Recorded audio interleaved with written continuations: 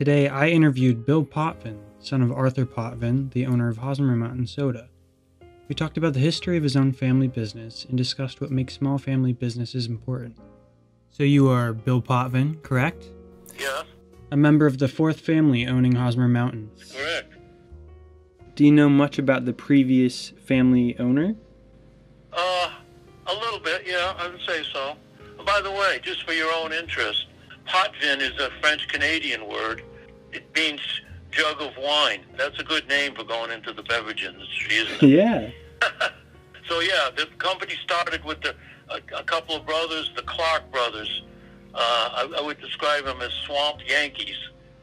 The ones who started as a spring water company in 1912 when the soda business was exploding then. So by 1916, they had extended their business over to soft drinks. So the first soda was made in 1916, where they had probably 8 flavors or something.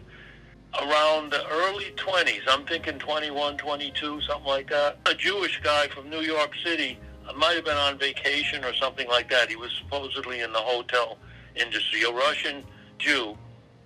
He fell in love, that's a quote from his sons, he fell in love with Willimantic.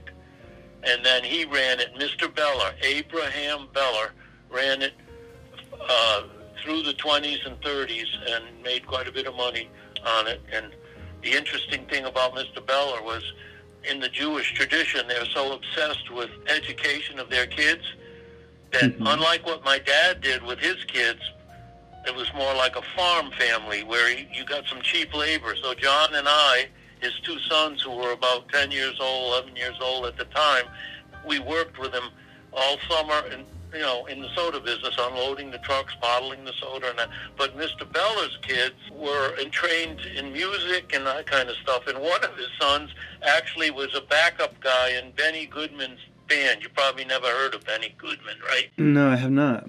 One of the biggest bands in the United States during the heyday of that swing music and all that.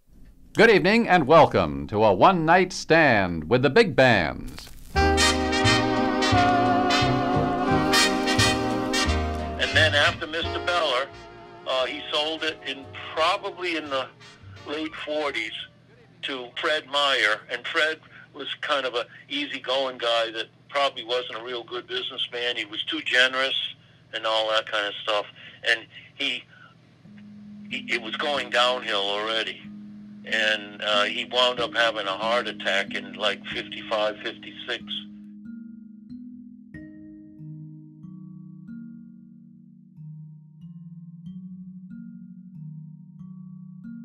Hosmer was up for sale then, his widow. And my dad, who had spent some time as a Pepsi-Cola driver, so he knew the soft drink industry, he used to compete with Hosmer Mountain, he talked my mother into taking a chance and buying the company. And that's when we started in the late 50s. And then from the late 50s today, it's been the Potvin. So that our time in control is greater than the other 3 companies put together at this point.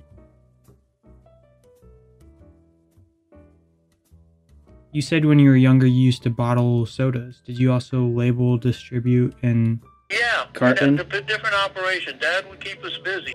And he said, if you work like men, you can have all the soda you want. So I think we averaged, I'm serious, we averaged 3 to 4 sodas a day for like 5 years when we were between 11, 12, 13, 14, in that range. I knew that soda is not a nutritional item, but I always felt like it was clean fuel. We needed the energy. I mean, you can't work like that. We were playing sports too, so we were always on the go, and you needed energy. So we were chugging sodas on a regular basis. And you had as many as you needed. I mean, of course you had to do the work. Well, that helped, Yeah. If I wouldn't want to have lost weight at that point because, even when I was in high school, for God's sakes, I was 6 foot tall, and I weighed 135. When I played baseball for Wyndham High School. No kidding, that's a little too thin. How many family members do you work with? At one point, my father and mother had 6 children. I'm the oldest son, and there was three other sons and two daughters. The daughters never got involved particularly, but the three other brothers were all involved. So we were four brothers that ran the company for years. Only recently, within the last 2.5 years, we lost John, who was 1 year younger than me, kind of like my twin brother. There's three of us left now. Bill, John, Andy, and Chuck. You know, it's always difficult when you have a family business. A lot of people go into a family business, and the first thing you know, the family's in disarray. They're fighting. Yeah. You know, too many between what you're supposed to earn, how much you contribute. It's always not always, but it can be a formula for disaster. That family businesses sometimes ruin the family. I think my mother always had a good idea. She said, I don't care how long hours you are. If you put in more hours than the other guys, then maybe that's your problem. You're a workaholic. She demanded that we always got the same size paycheck. That's and funny. That probably encouraged us to continue to go on, okay? Even though certain jobs are harder than others, we always got the same paycheck. And so that was a good point. We're still doing it. Chuck and Andy and myself are the brothers running it now. How many non-family members are a part of your business? Okay, how many employees do we have? Yeah. Right now, I'd say we have a total of about 12 total employees, Nice. You know, part-time, full-time. And it's been sort of like that for maybe the last 25 years, approximately. That gives you a good feeling for the size of the company. It's a small business. Yeah. How has Hosmer been keeping up financially? There's certain things going against us right now. The fact that sugar is now recognized as a negative in your health life. So there's certain people, I call it the American Medical Association, has caught up with this soda business and other sugar. So that now there's more and more feelings that extra sugar is not necessarily good for you, even if you're not obese, but you can wind up with diabetes from bombarding yourself with sugar. I don't have it, but it's possible you could get that. So if we were all fat guys, it would be an acceleration of your death too, you know? Overweight people die younger than other people. So I would say we're not selling more total soda than we did years ago.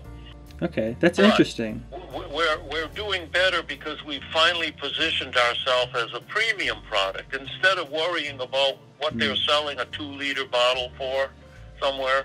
Yeah. You know, when we were in it, there was no 2-liter. The 2-liter bottle came in probably in the mid-60s. Yeah, probably in the mid-60s. And all of a sudden, somebody could get a whole 2-liter bottle for 69 cents. That's a lot of soda. Yeah, it is. Today we're going to do the metric system. Metric? All right. What's 2 liters? Rocky. This is 2 liters. The no-returnable, resealable 2-liter bottle from Pepsi-Cola. It's bigger than 2 quarts. That's the cheapest way you can buy Pepsi. If you have equipment that doesn't go real fast, and you got companies pounding out 2-liter soda that's as cheap as that, you're in trouble unless you position yourself as a premium product. So being in glass, that's a good thing to hang your hat on, because glass doesn't let the carbonation out, and it stays. It's a form of purity. You know, a glass it's an inert material compared to a plastic bottle. If you go next to a plastic bottle with a flame, it'll melt, and then it'll get hot and burn. And first thing you know, there's black smoke coming out. I just felt like I wanted to improve the product. That's my job. I've got a couple of degrees from UConn, and my dad's product was always good. We had a good reputation, but it wasn't great. I wanted to make it great. I wanted to make every single flavor that we make equal to or better than anything else in the trade. When I got to be a junior, I didn't find anything I liked, and all of a sudden I took a chemistry course, and I said, wow, I like this, and I started getting interested in chemistry. So having that background, then when I went to UConn, I took more chemistry and some biology and science. I'm a science person. And that has allowed me to, I can analyze, the word is, I can reverse engineer something, which is a fancy scientific word for copying. you can, if a product has certain characteristics that you can measure, then once you've measured them, then you can set your product to do the same thing. Okay, the total acid, the sugar level, the carbonation level, all that stuff. And then you know enough not to buy the cheapest flavors. Every company has an array of flavors, the extract companies, so they have premium products and cheaper products. So we've always bought the premium products and then used my knowledge to get some of the other things. I might copy something from a company that I just said, wow, that's the best. I can remember having the orange soda on the kitchen table at my dad's house. The sun-kissed orange, the orange crush, the polar orange, the Hosmer Mountain orange, and we had 5 oranges there, and then with no identification, just in a bottle that was covered up. And then we had a little test. Which ones do you like better and why? And if sun-kissed won and we came in second, then I'd say, how come they won? And then I would reverse engineer it and try to get closer to that. So I've done that for years and years and years, and that's why we have a better product. Wow. So you really got to the root of it. Yeah, I enjoyed it. Christ, I used to play softball on a regular basis, and when the games were over, instead of going home at 9 and 10 o'clock, I would go to the lab, and it was real quiet, and I would stay there till midnight dicking around with the soda because I enjoyed it. Did you have any big thoughts about changes with the company as you grew up? You know, you'd have arguments about the direction you want to go.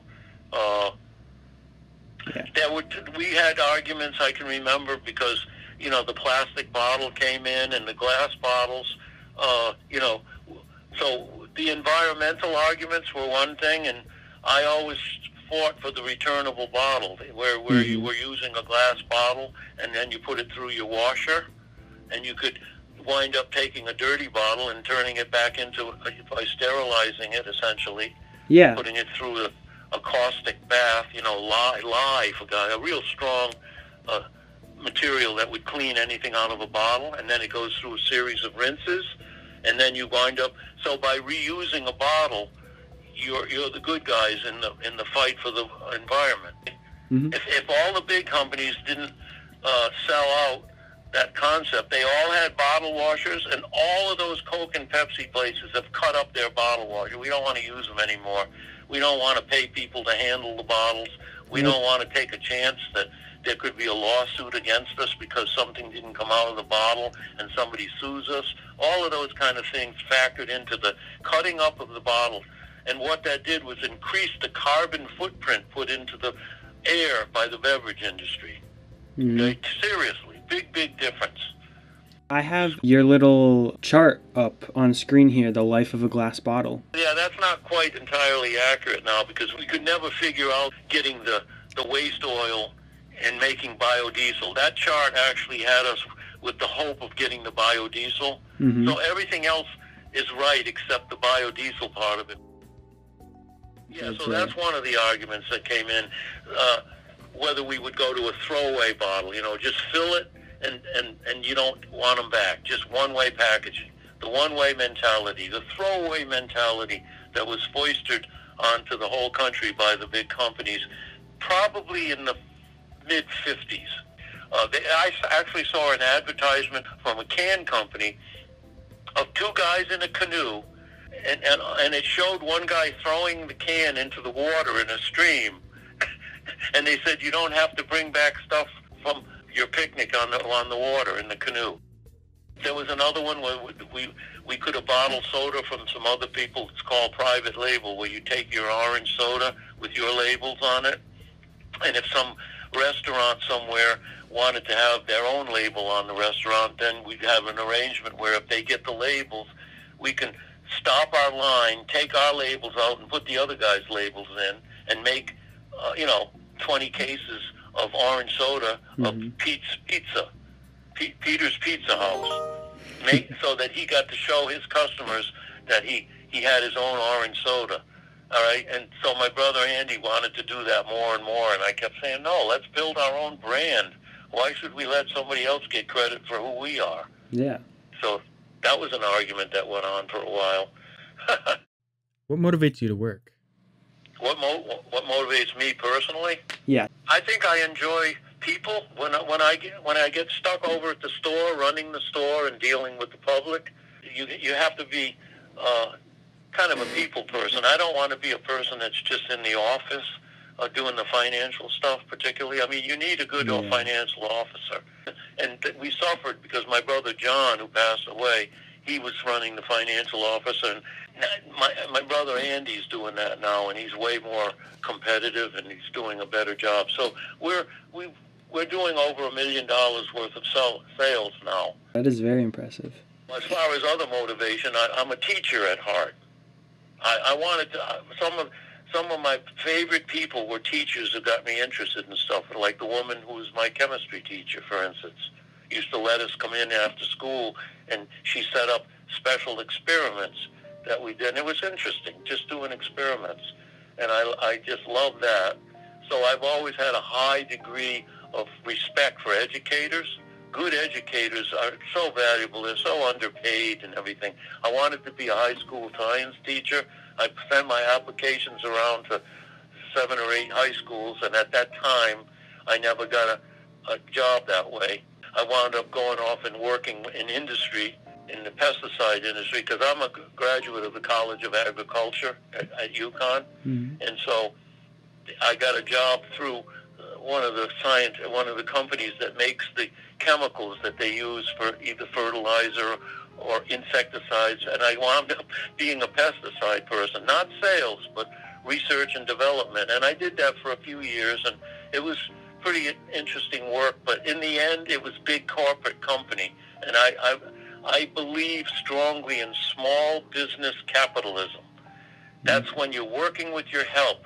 When every day you work with people, you never forget the humanity involved. But some of these corporations, the guys are making 500 times what their workers make, and they have no way of understanding what a working class person does. Even though I'm a business owner, I'm working class.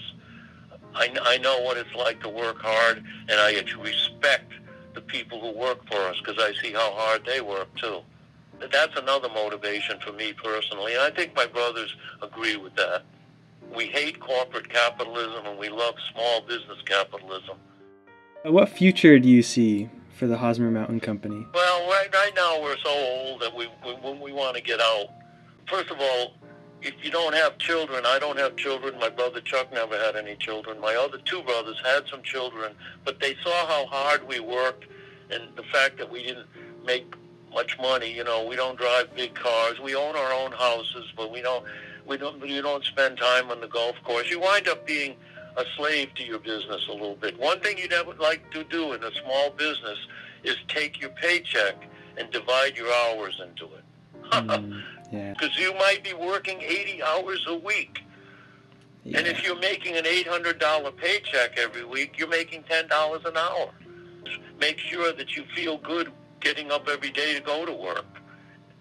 And then usually, since it was kind of hard work, I've always slept well, too, because I'm usually tired at the end of the day. I can remember saying to my brothers, let's at least make it to a 100-year-old company. That's a fabulous level to get to. How many companies ever get to do that? Many little businesses, they are in debt, and then just like little farms and stuff, where they have to sell portions of their land because they're not making enough selling milk. Okay, that's very common. So they're land rich and money poor, and it makes for hardship. You wind up with horrible, ugly things happening in the family because of this encroachment of corporate capitalism. And that's a shame because people that work hard in farming and all that kind of stuff and businesses like us, they're happier people than somebody reporting to a big corporation that's not even, they may make a little bit more money, but they're not truly, they're looking to get rid of them as soon as they can. Nothing is safe anymore. You know that. Yeah. Nothing is safe. They'll find a way. Now they got robots coming along. That's going to be the next thing. Yep. God, it's awful.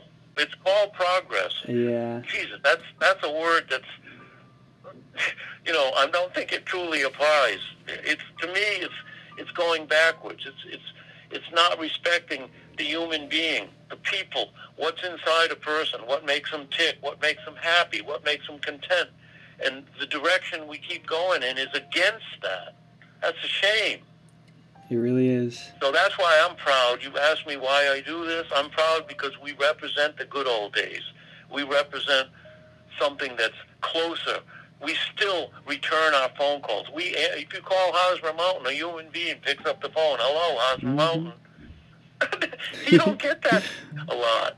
We're looking for somebody to buy the company because, there's value there and somebody can take it to another level or whatever, and continue it. So we have somebody interested that's got a historical mind and he's thinking of, geez, would it be cool to have a museum, a soda museum. Yeah, that would be very interesting. And if he had a lot of money, he could do stuff like, instead of washing bottles and having to heat up the water with oil that we buy, just like you're heating your house, what if somebody was to build a solar system where you could get thermal heat off the roof and then heat up your hot water to wash your bottles with solar energy?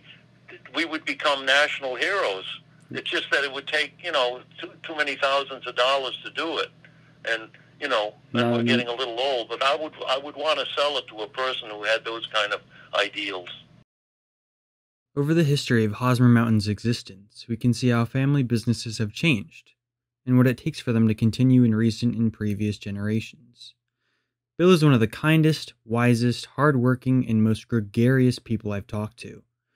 You can truly tell Bill loves his work and community through years of tireless labor for smiles from customers and dissemination of Hosmer's history.